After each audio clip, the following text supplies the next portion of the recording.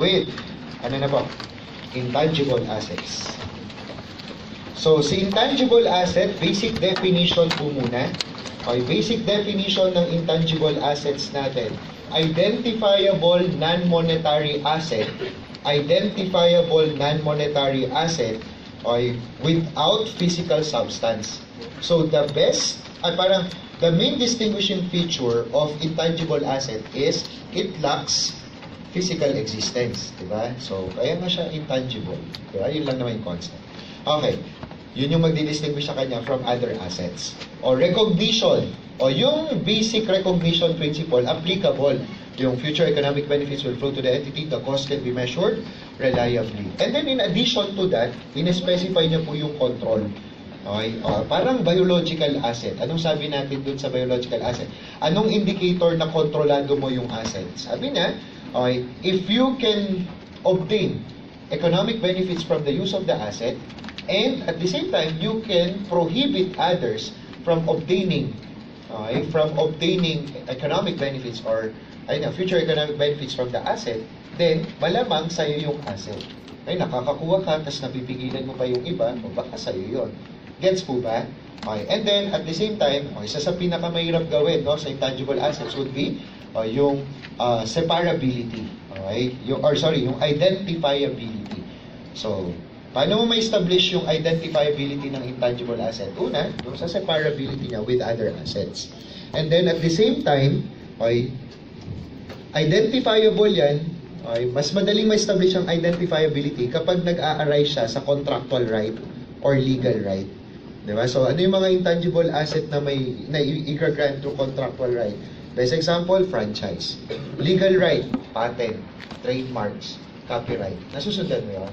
So, ayun. Pagka existing yan, okay, then you can recognize the asset as intangible asset. Okay pa? Okay tayo. Alas 10 pa tayo. Dapat masaya ka lang, di ba? Ayan. Sige, huwag masyadong malungkot. Next po. Measurement. Measurement po ng intangible asset. Initially, all intangible assets should be recognized at cost. Parang PPE lang to at cost. Subsequent, the entity, pwede niyang gamitin ng cost model or revalued amount model. Parang PPE. Yun nga lang, limited siya sa revalued amount model. You can, sabi ni standards, you can only use the revalued amount model if there is an active market that exists. There is an active market with there is an active market trading for the intangible asset. Nasundan mo? So, pagka may active market, may option siya, mag-cost model or mag-revalued amount model. Pero pag walang active market, automatic siya? Cost model lang. Nasundan mo? Okay. So, yun ha. Next po. So, ano po ba yung, paano yung mga different means of acquiring intangible assets? So, una, syempre, acquisition, di ba? Pwede ka naman bumili ng ng intangible assets. So, best example, franchise. Diba? O paano? Ano ang capitalizable sa intangible asset pagka bumili ka ng franchise? Jadi, kung ano yung kinakapitalize natin sa inventories, yun lang rin yun. So, purchase price at saka yung mga directly attributable costs. Nasundan? O, next, ano ba? Another way of obtaining intangible asset would be yung mga part of business combination. Actually, acquisition rin yun. Okay, so ano yung mga intangible asset na pwede mong ma-acquire through business combination? So, lahat ng identifiable, patent, copyright, trademark, pwede mong bilhin yun. Nasusundan yan. And then, at the same time, pwede ka rin pong magkaroon ng goodwill. Di ba? So, yung goodwill na nag-arise from business combination, yun allowed to be recognized as intangible asset.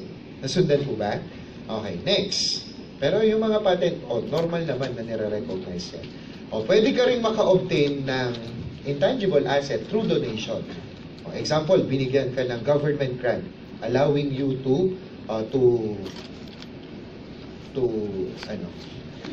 exercise certain rights, okay, na nag-qualify as intangible asset. Sabi niya, if may fair value, i-capitalize mo at fair value. Paano kung walang fair value? Sige, mag-assign ka ng nominal amount. Kapag nominal amount, magkano? Pwedeng piso, basta ma-recognize siya, basta mapunta sa libro. Nasusundan po ba? Okay, pagka zero talaga, tignan mo, baka merong mga directly attributable cost, yun yung i-capitalize mo. Nasusundan? Pero pag may fair value, normally wala na yung directly attributable cost kasi i-charge mo na yun dun sa donated capital or sa income from government grants. Naalala ba yun? Okay ba yun? Yes? Okay, next. Ano pa po? Exchange. So, yung concept na inaral mo sa exchange ng PPE, same concepts lang rin po. Ano? And then, the last mode would be, okay, intangible assets may be internally generated. Okay? So, pagka internally generated, normally po yung cost of registration, yun yung mga capitalizable. Tapos, mas magandang malaman natin kung ano yung mga specific intangible assets na pag internally generated, they are not allowed to be recognized. Ano pong mga example ng internally generated as intangible assets not allowed for recognition? Number one, goodwill. Diba? Ano pa? Sabi niya, brands, mastheads, publishing titles. Okay? Ano pa? Customers list. Yan. Kasi ito, hindi mo ma-identify kung hanggang kailan ka mag-o-obtain ng benefit. So, parang ano siya, parang concept ng advertising. So, i-expense mo na lang. Huwag mo nang i-capitalize. Nasundan yon. So, ulit ha. Okay, brands, masthead, publishing titles, customers list. Okay ba? Okay, next. We proceed. So, dun sa subsequent, di ba, cost model, revalued amount model, pero mas common, cost model. So, pag naka-cost model, ano po ang valuation? Carrying amount, di ba? Paano mag-compute ng carrying amount? Cost less accumulated amortization less accumulated impairment losses. Nasusundan yun? Okay, so paano po yung sa amortization? Yung amortization, ang unang magdi-distinguish dyan is kung finite ba or indefinite. Definite or indefinite yung useful life, di ba, nung intangible asset. Pagka definite ang useful life, i-amortize mo. Pero pag indefinite, anong ginagawa natin? Indefinite intangible assets are not subject to amortization. Nasusundan? Ano sila? Subject po siya for impairment testing. Nasusundan po ba? No po yun? Okay. So, sige. Apply natin muna yung mga basic concepts na yan. Okay, sa problem number 1, parang identification lang muna ng intangible assets. Ano yung mga common? Okay, tapos yun, may pag-apply rin tayo nung sa amortization later on. Ha? Sige. Number 1, anong hiningi? What total amount should be reported as intangible assets? Franchise, capitalizable po ba? Or intangible assets po ba yan? Yes. Computer software, intangible asset? Yes. Diba? Patent? Yes. Customers list. Kailan ito hindi ka capitalize? Pagka internally generated. Hindi naman ini-specify. So, the presumption, binili yan. Okay? So, intangible asset. Copyright, intangible asset. Deposit with advertising agency to promote goodwill. Nagbayad ka in advance. Di prepayments yan. Diba? Hindi intangible asset yan. Okay, next. Excess cost over fair value of identifiable net asset of acquired associate. So, mas mataas yung acquisition mo than fair value of net asset acquired. Di ba may goodwill doon? Intangible asset po ba yon? Yes or no? Answer po would be no. Bakit? Kasi di ba not separately accounted yun? Part siya nung capitalizable investment in associate. Di ba? Nandun siya, hindi siya inihiwalay doon. Included siya nung investment in ASO account. Did you get this? Okay, next. So, not separately accounted yung goodwill dyan. Next item, excess of cost over fair value of identifiable net asset of acquired subsidiary. So, of acquired subsidiary. So, ano siya? Okay, so, nire-recognize ba yung goodwill? Yes, diba? Pagka subsidiary. Okay? So, recognize natin. Yun sa business ko. Trademark. Intangible asset? Yes. R&D. Anong treatment ng R&D? Generally, it's expense. No? So, answer po is letter. So, 1 million plus 1.5 plus 2.5 plus 500 plus 700 plus 4 million plus 900. Nasundan? So, magkano pong total? 11.1 million. So, letter A. Nasundan yan? Okay, next. Yung letter B, ito po illustration ng different ways of calculating goodwill. So, paano po ba tayo nagka-calculate ng goodwill? Ang goodwill mo, may dalawang approaches dyan, no? So, nandyan yung residual, ito yung mas popular. Yung ginagawa natin sa sa investment in ASO, sa business combination, di ba? Acquisition cost less, ano po? Yung common muna, carrying amount of net asset acquired. Tapos may value dyan, di ba? May lalabas na, kung may positive pa, excess. Tapos, ano po, i-review natin yung fair value, di ba? If fair value of the asset is greater than the carrying amount, or understated yung asset, dahil ang binibili mo fair value, bawasan mo yung excess. Di ba? Pero kung ang fair value ay less than the carrying amount, pag asset yan, ibig sabihin, overstated yung asset, di ba? So, sobra yung ibinawas, balik mo. Gets po ba? Okay, next. Tapos paglayab, syempre baliktarin mo lang, ha? Tapos eto, di ba, may resulting figure dyan. Pag positive, goodwill. Naalala mo yun? Pag negative, ano siya? Gain from bargain purchase, right? Yun. Tapos sabi natin, pwede mo itong i-cut short, di ba? Paano yung shortcut nito? Acquisition cost less, ano po? Fair value of net asset acquired. Fair value of net asset acquired. Tapos, ayun, right? Pag positive, goodwill. Pag negative, gain from bargain purchase. Did you get this? Diba? Common to sa atin, right? Okay, next. Meron rin naman tayong mga direct approaches. Yan. Direct approaches. So, paano po yan? So, yung sa direct approaches po, pwede niyang bilhin kasi, purchase. Purchase of average excess earnings. Yan. So, yung purchase of average excess earnings, pwede niya pong gawin yan, pwede niyang bilhin yan na discounted. Pagka discounted, may present value considerations lang. Or, undiscounted. So, pagka undiscounted, kung magkano yung average excess earnings, depende sa number of years na binibili, multiply mo lang. Diba? So, walang discounting na gagawin. Okay, next. Pwede rin naman yan na bilhin po yung purchase of average earnings. Purchase of average earnings. Similar, pwedeng discounted or undiscounted. Pero, dun sa illustration natin, undiscounted lang. Okay? Pero pwede pwede kahit undiscounted dyan. Next, ano pa? Pwede rin pong capitalization of average excess earnings. Capitalization of average excess earnings. So, paano niya gagawin yan? We'll be illustrating that in a bit. And then, pwede rin naman na i-capitalize daw natin yung average earnings. Average earnings.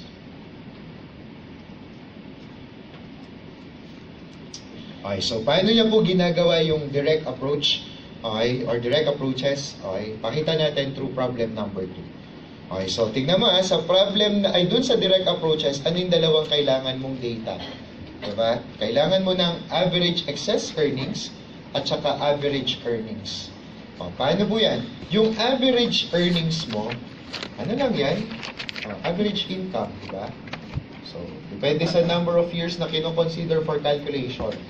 Ayun. Tapos, para ma-compute ang average excess earnings, from the average earnings, we deduct the normal earnings. Pag nag-invest ka, magkano yung normal na kikitain mo. And then, yan na yung average excess earnings. Nasundan po ba ito? Okay, so yun. So, illustrate natin by answering problem 2. An entity is planning to sell the business to new interests. The cumulative net earnings for the past 5 years amounted to 16.5, including expropriation loss of 1.5. The normal rate of return is 20%. The fair value of net assets of the entity at current year end was 10 million. So, what is the amount of goodwill if? Binigyan ka na ng mga conditions. So, i-determine muna natin ito. Magkano po ang average earnings? Pag nagko-compute ka ng average earnings, syempre dapat yung usual lang. Diba? Yung usual lang. Clear po ba? Okay, so kaya kung merong mga unusual gains, unusual losses, Okay? Dapat, tanggalin mo yung effects nun. So, kung gain yan, ibawas natin. Kung loss yan, add back mo. So, in this case, tingnan mo, magkano yung income niya for the last 5 years daw? Cumulative was 16.5, pero may expropriation loss na unusual, 1.5. Okay, so add back natin yon divided by 5 years. Nagets mo siya? O, kasi average yung earnings natin. So, magkano ito? 3.6. Okay?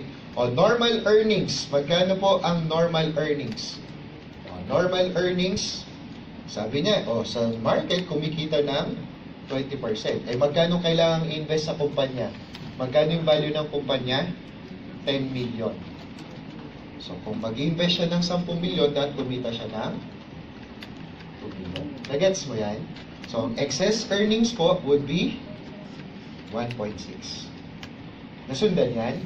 Okay. So, for number 1, anong sabi niya sa number 1? Purchase of excess earnings for 5 years. That's undiscounted. Wala naman sinabing i-discount. So, magkano excess earnings? 1.6.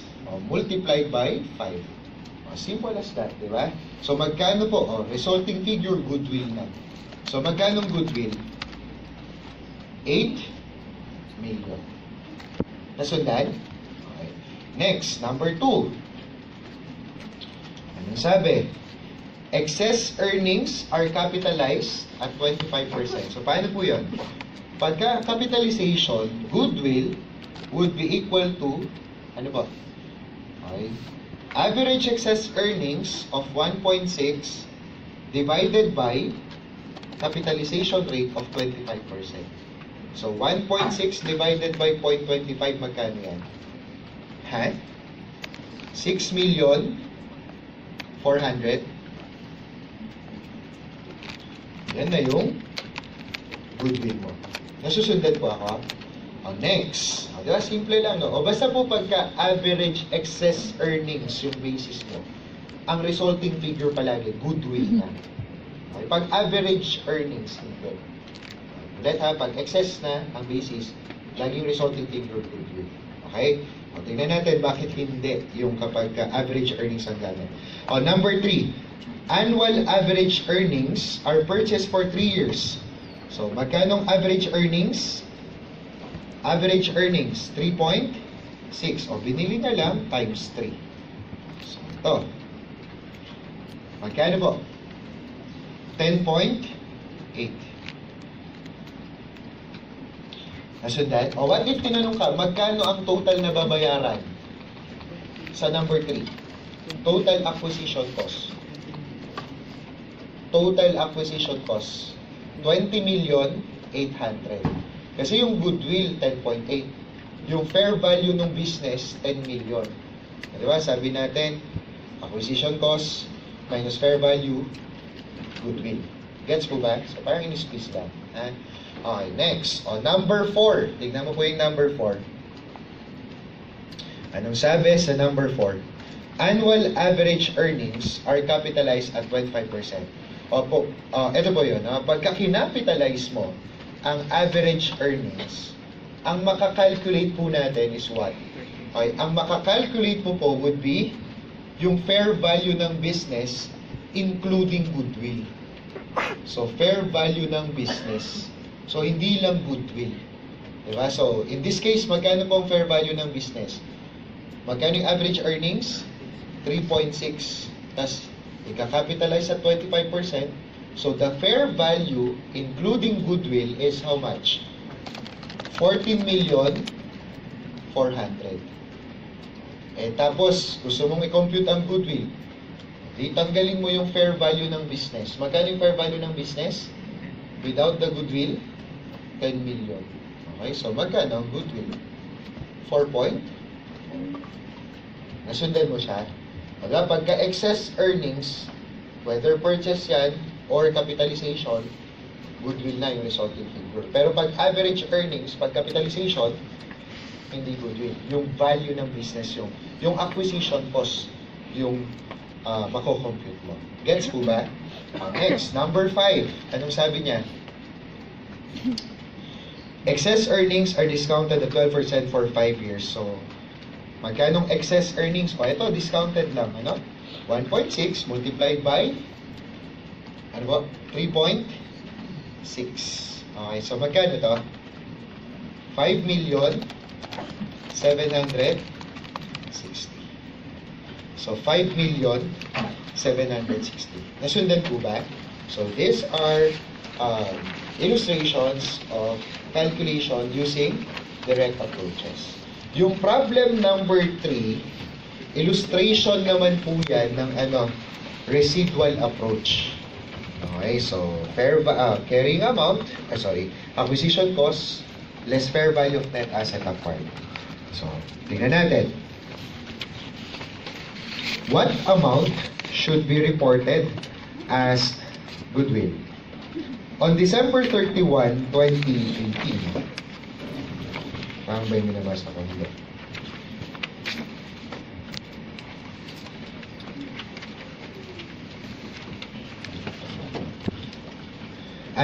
A parent entity purchased for 45 million all of the following outstanding shares of a subsidiary with net assets of 32 million.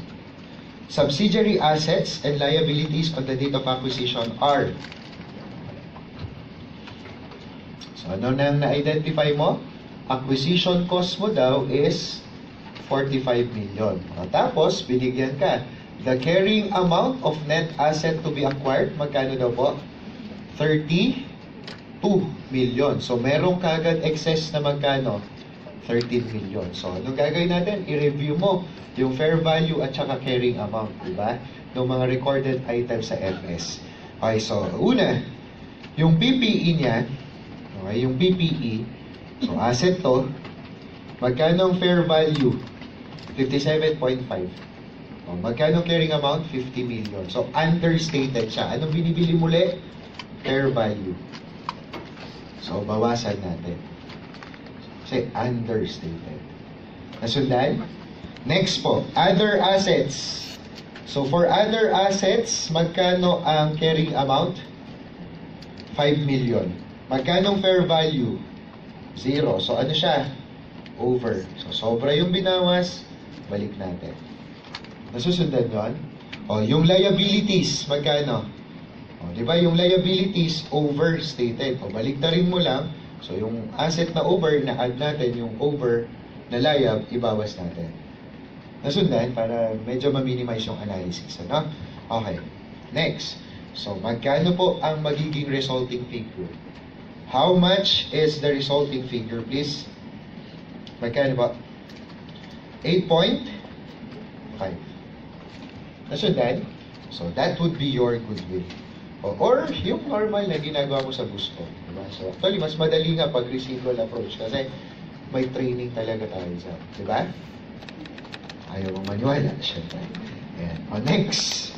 O, number 4. O, eto na, mga unti-unti, no, nagkakaroon ng specific examples ng mga intangible assets.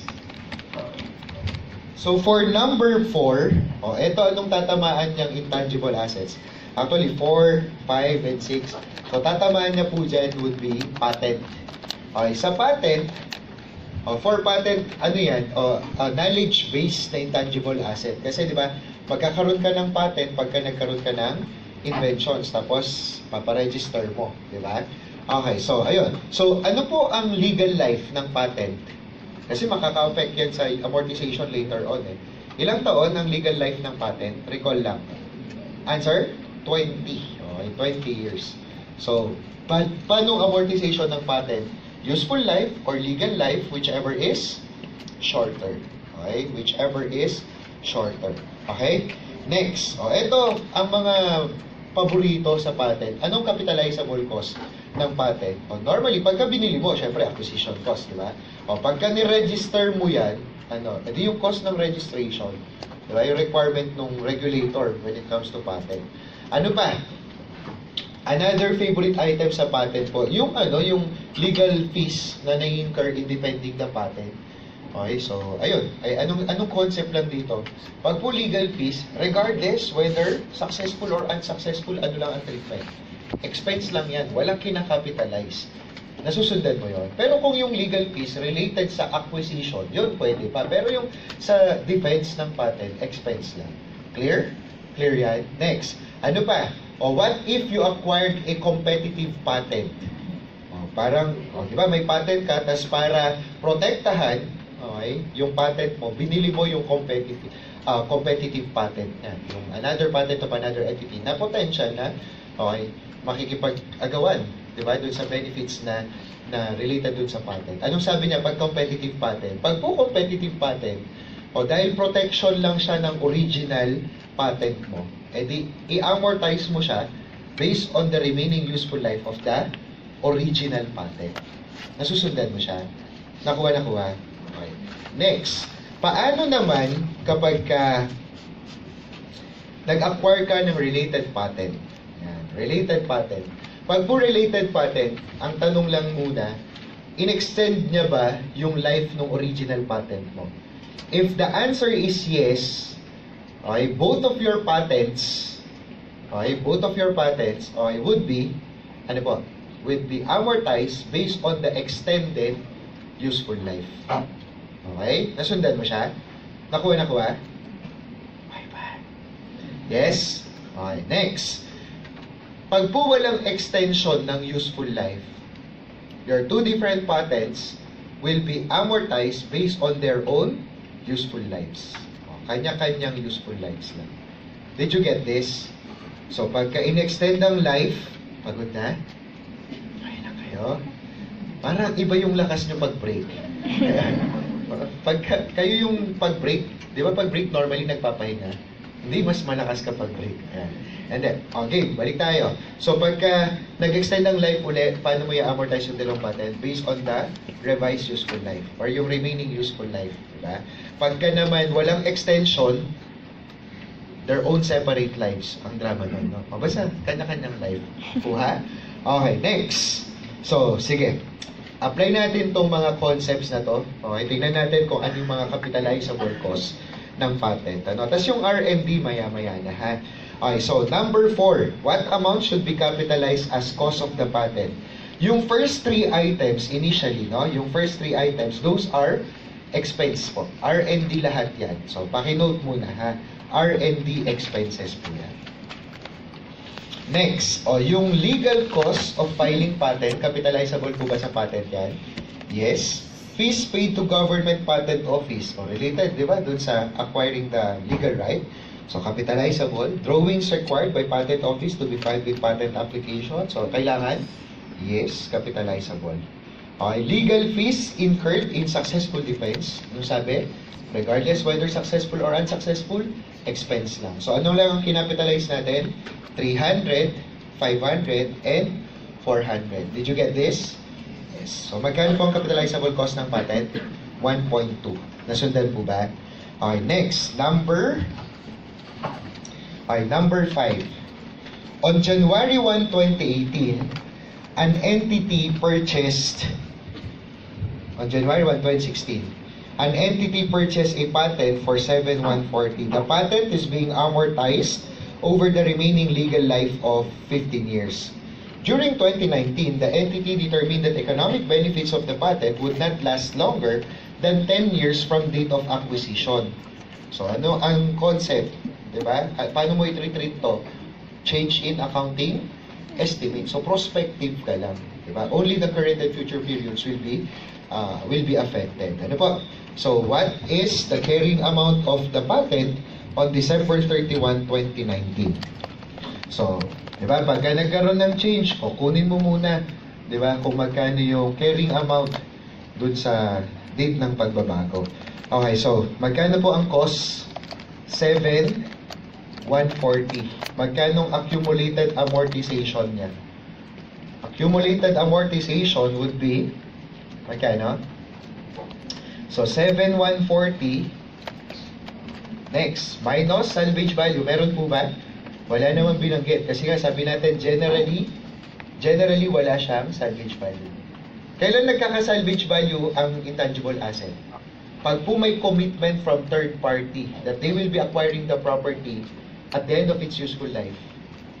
yun yung pwede mag-serve as salvage value. Or, if there is an active market that can be used, where we can trade, if there is an active market where we can trade the intangible asset after the useful life, edi yun, pwede kang may salvage value. So, generally wala siyang salvage value. Okay? So, balikan natin yung example. So, ilang years i-amortize yung 7140 originally? 15 years. Kaya lang, ilang taon mo na siyang ginamit? 2016, 2017, 2018. So, that would be 3 years. Nakuha? So, magkano accumulated amortization? 1,428,000. Nasundan? Okay, so magkano po ang carrying amount ng January 1, 2019? Magkano po? 5,712,000. Next. Tapos nagkaroon ng changes. So magkano ang amortization? Okay, December 31, 2019. Kasi carrying amount yung hinihingi, di ba? So cost is 7,140. So kailangan mo magkano ang amortization ng 2019? So 2019 amortization, anong i-amortize mo na lang? Yung 5,712,000 divided by remaining useful life. Ilang taon pa ang remaining useful life?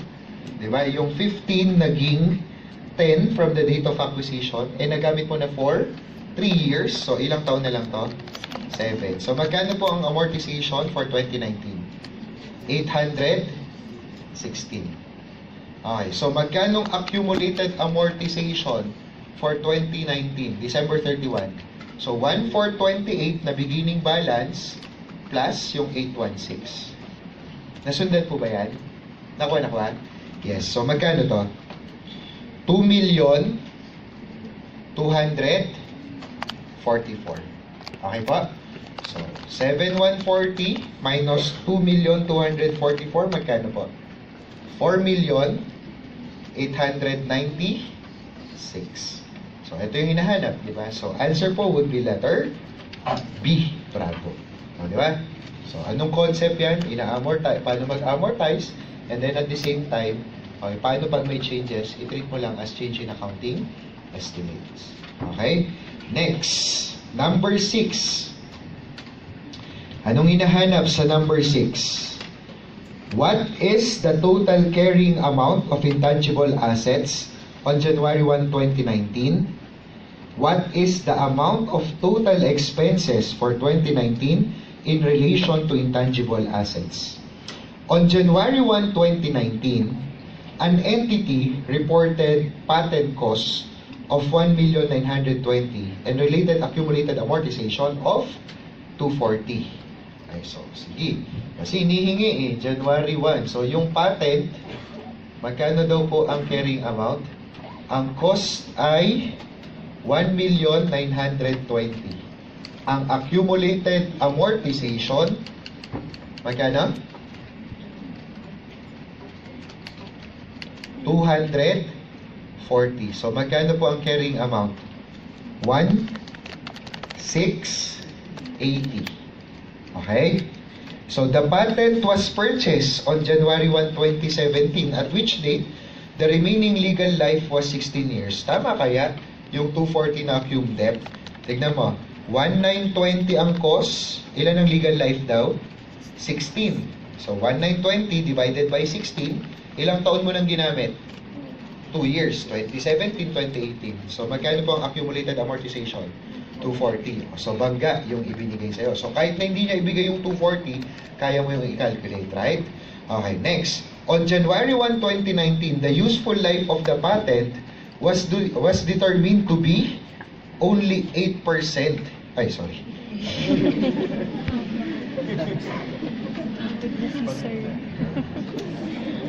Pag kayo nag-pre-board, paglabas nun, nandun ako.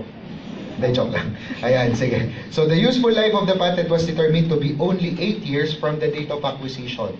So, ilang taon mo na siyang ginamit? 2 years. So, yung remaining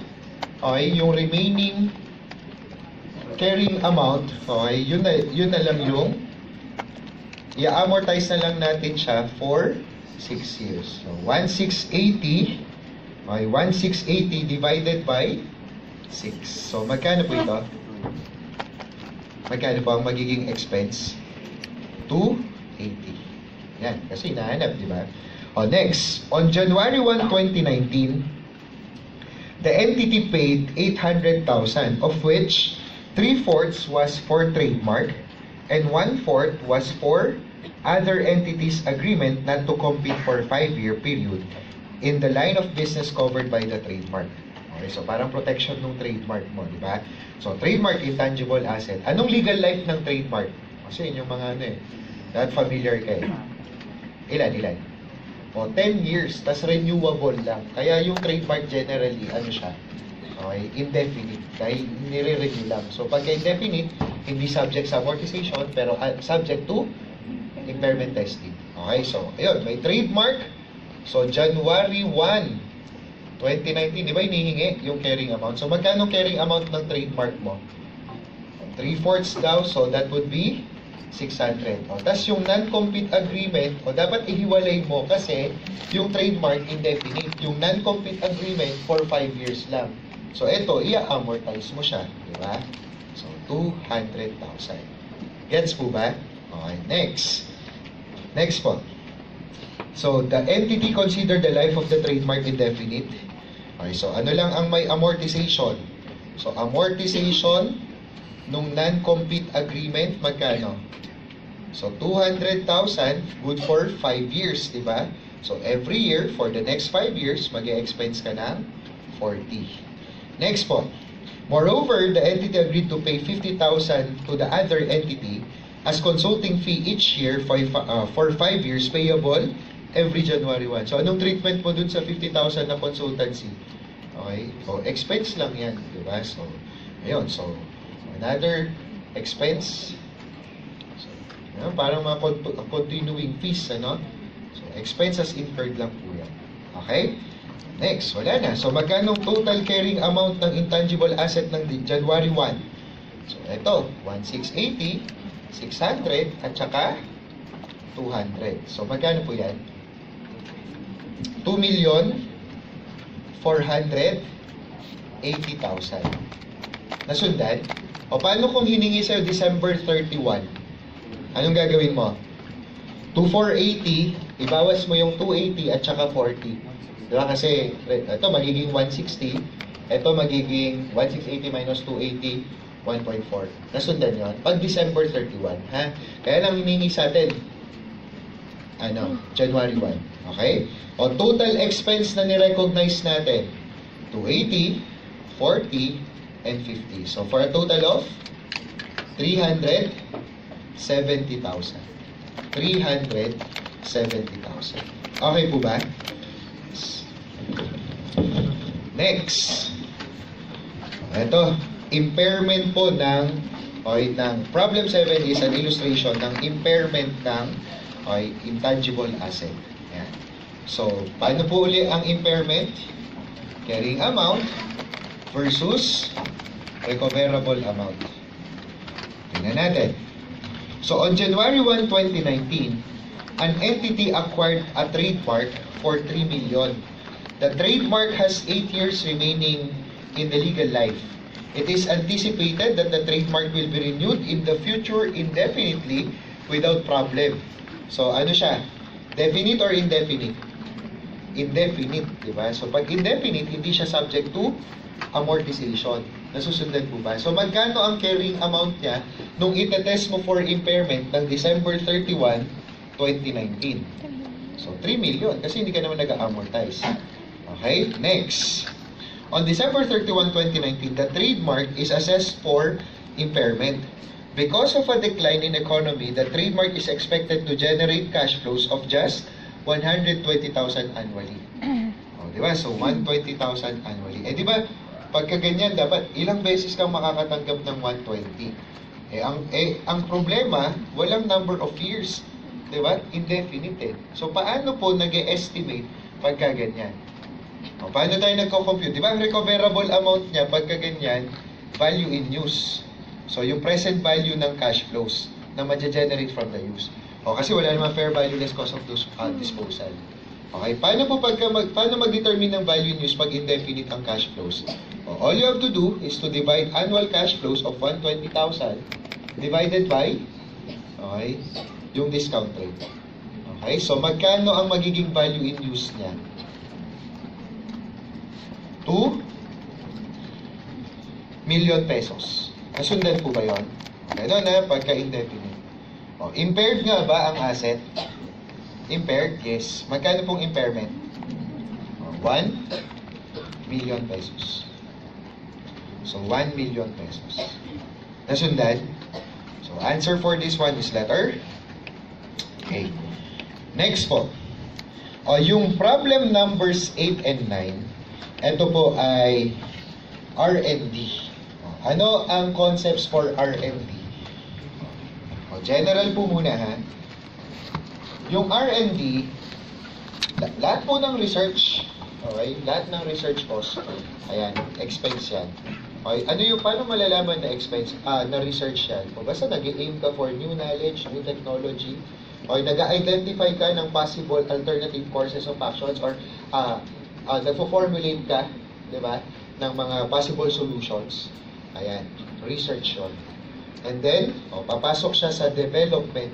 Ano ang pagkakaiba ng, siyempre, mas advanced na development. Kung kanina, nag-identify ka ng possible sources of, possible solutions, okay? Or nag-identify ka ng potential alternatives to solve a particular problem or to invent a particular product, ayun. Ang development, you will be applying the chosen alternative.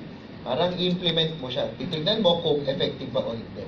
Tapos, once na may establish mo yung tinatawag na technical or technological feasibility, talagang pwede, no, na maging asset eventually yan. Okay. Allowed ka nang mag-capitalize. So, pagka na-establish ang technical feasibility, yung development cost, ika-capitalize mo siya as intangible asset. Nasundan? Next. Tapos, once, okay, na magkaroon na ng commercial production, ibig sabihin, na-establish mo na yung product mismo. Diba? So, sinasabi niya, no, once you have established yung product master, yung pagkokopyahan ng mga i-reproduce. Okay? Ayun. Dahil may commercial production na, inventories na yan. Nasusundan po ba ito? Okay. So, same with computer software. Ganyan rin yung proseso. Okay. Hanggat hindi po pa na-establish ang technical feasibility, wala kang ika-capitalize. Pero once na ma-establish mo, intangible asset. Okay. Tapos, once na magsimula na yung commercial production, inventoriable na yan. Nasusundan po ba? Okay. Ngayon, sige, establish natin yung concepts ng R&D by answering yung items number 8 and 9.